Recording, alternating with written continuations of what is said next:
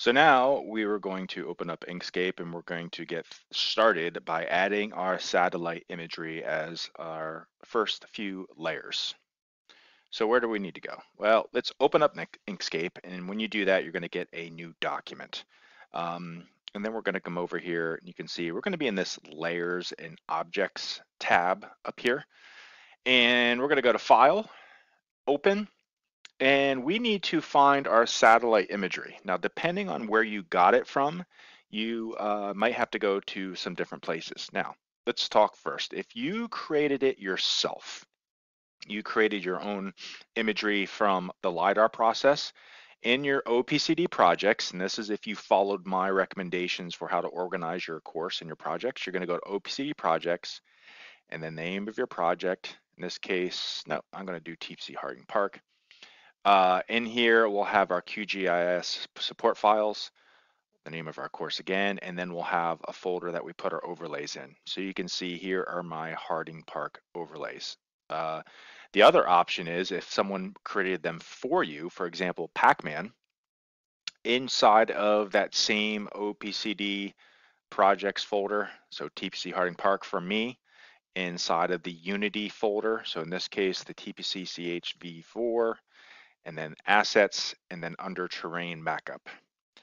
In this case, I'm going to go up here, I'm going to click on details, and you can see here are a bunch of my satellite overlays I have in there. I got these ones from Pac-Man.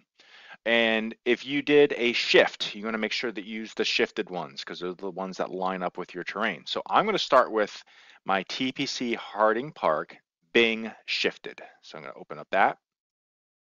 And I'm going to make sure in here, make sure this is set to link. Okay. If it's set to embed, it's going to save the file in the same, it's going to save your satellite images in the same file that everything else gets saved. And it's going to make your size really big. So when later on, when you go to upload this to Blender and it says your file's too big, it's because you didn't select linked here. Okay. So make sure you select link. I'm going to hit OK. It's going to take a few seconds. It's going to import that in, and you can see I now have my Bing satellite overlay. And up here, I've got a new folder called image. And if I expand that, I have the name of my file called image.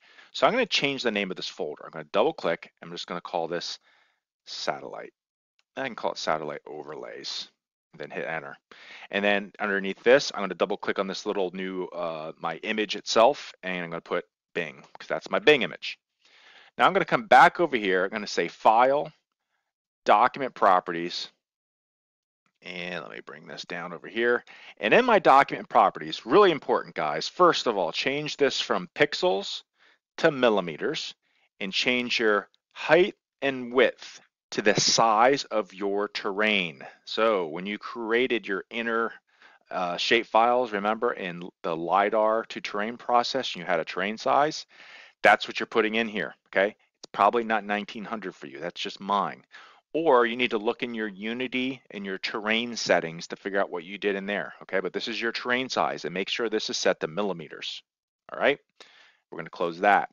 What we're also going to do is with this Bing selected, we're going to come up here, make sure your X, okay, and Y are set to 0. If you don't see these up here, it's because you don't have this arrow selected. So make sure you have the arrow selected over here.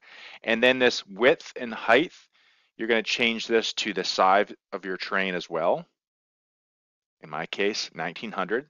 Yours is going to be different. And then again, make sure you change this to from pixels to millimeters. And when you do that, whoops, see my values change here. Now I need to go back and change this. 1900. 1900. So you make sure that you change this to millimeters first, okay?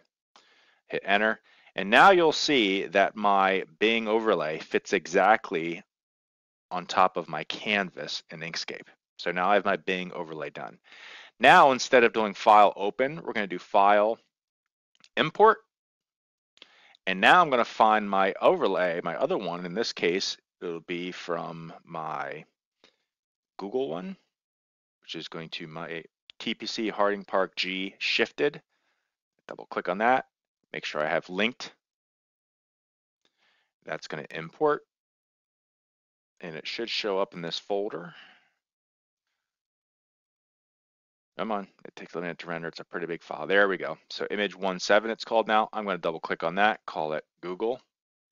And now I'm going to come up here again and make sure my X and my Y are 0.